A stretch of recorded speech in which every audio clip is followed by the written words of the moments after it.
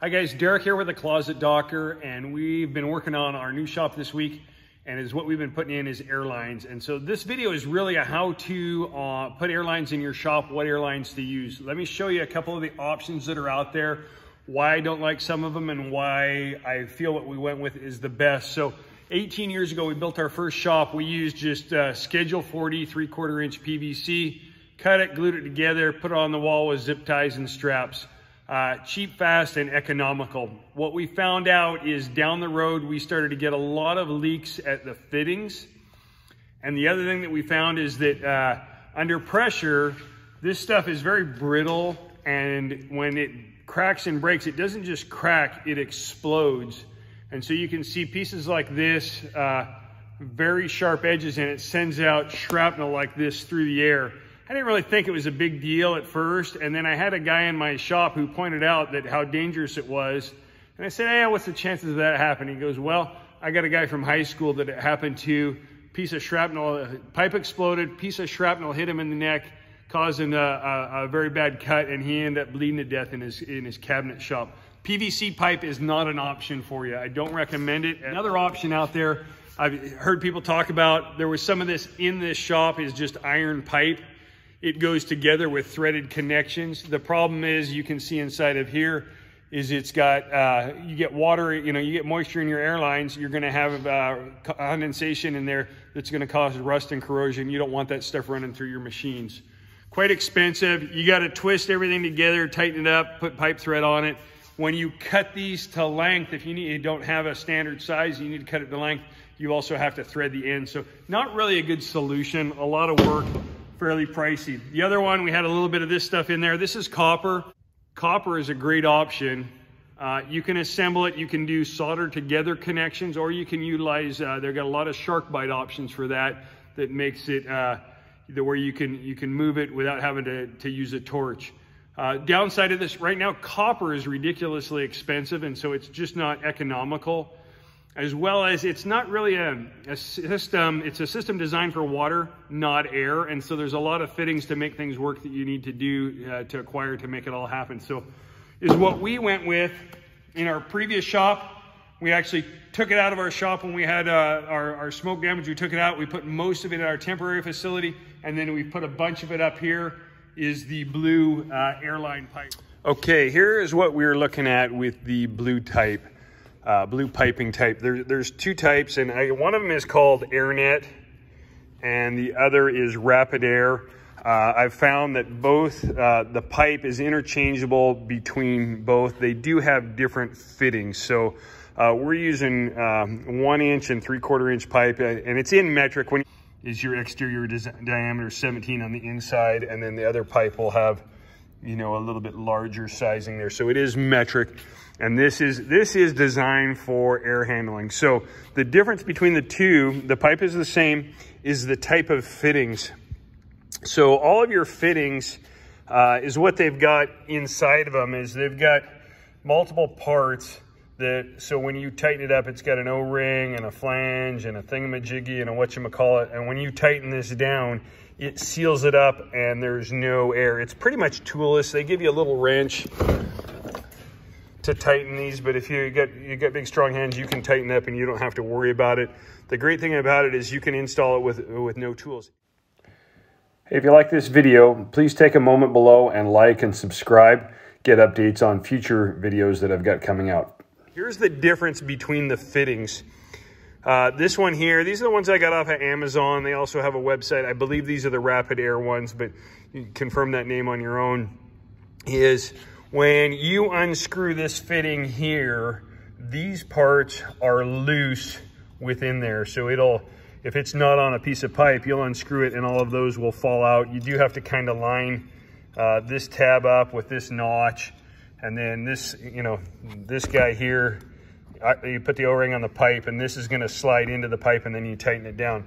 The nice thing about these fittings here is that on the interior of it, there's a little bevel. You can't really see it there, but when you unscrew these, all of that stuff that's in there, it's got a similar type setup.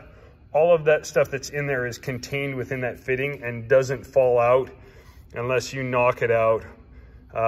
You know, it takes physical effort to do it. It won't just happen when it unscrews. So that's the pipe system. They also, this fitting company here also makes a really nice one. So it's got 4 ports on it that you can put air nozzles. It comes as this comes as a kit. It's all ready to drop in and tighten up, and then it comes with 2 plugs, so you can put 2 in, or you could put 4 fittings there. What I really like on this one are the drains, or a nice large drain, and it is at the low point. The other brand I've got at the other shop, I don't have one here, has got a small screw-out drain, and it's right level with all of these connections.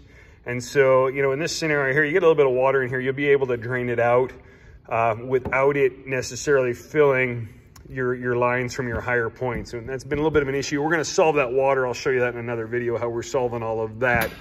But so that's your setup.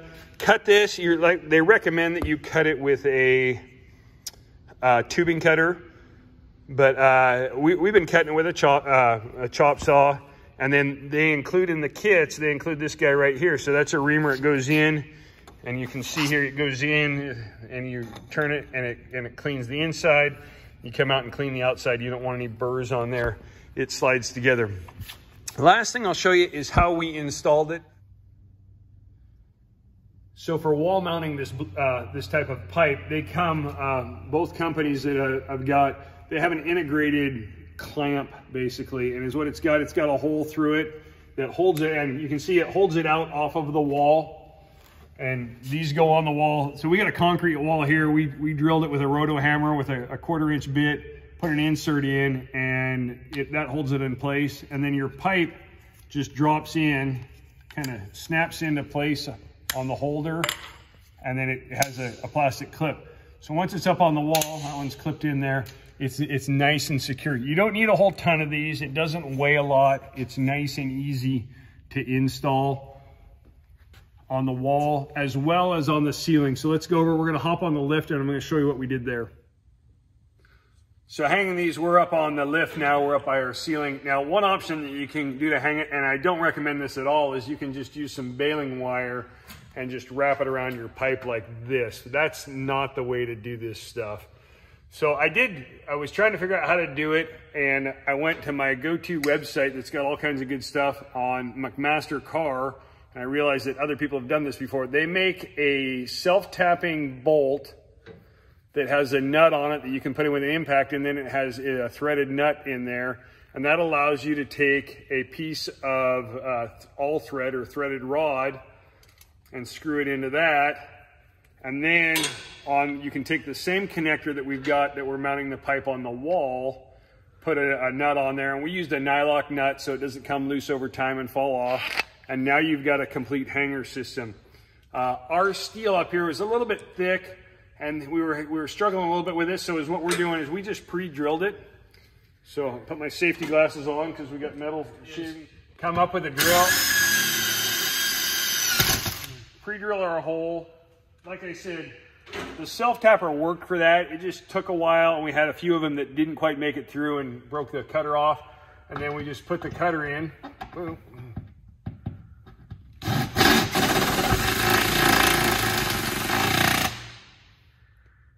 If you're doing this, go buy a good nut driver. Don't try to use a socket. It's got a nice magnet. It holds it tight and works really, really good. But now that we've got our bolt in here, we just take our hanger. I've already got and it just screws right in to that holder. So this is one completed run of pipe. We've still got to come back and put some fittings on. But the nice thing about the all thread is buy it in the length that you need. Don't buy long ones and cut it. It just makes it nice and easy. And that way your pipe hangs nice and level, or at least even down off of the ceiling. And it works really, really good. So that's about it for the Blue Air Pipe installation. Like I said, very simple, easy. Some of the things can be a little bit pricey. The best price I found on it, if you're doing a smaller system, is just order a kit off of Amazon. It's about half the price of ordering it through the company's website. If you're doing a larger installation, they have a system online that you can submit your plans, and they will design a system for you, tell you how much stuff that you're gonna need, and ship it out to you. One of the other benefits of buying from them versus the Amazon, and it's the same stuff off of Amazon, but the benefit is they'll ship it via truck and you will have full length 20-foot pieces of pipe versus on Amazon you get about a 7.5-foot pipe, which means you've got to make more connections. So in a larger, in a larger setup, you can spend a little bit more money on connectors. So that's what I've got you today for Blue Air Pipe. Good luck with everything in your own shop.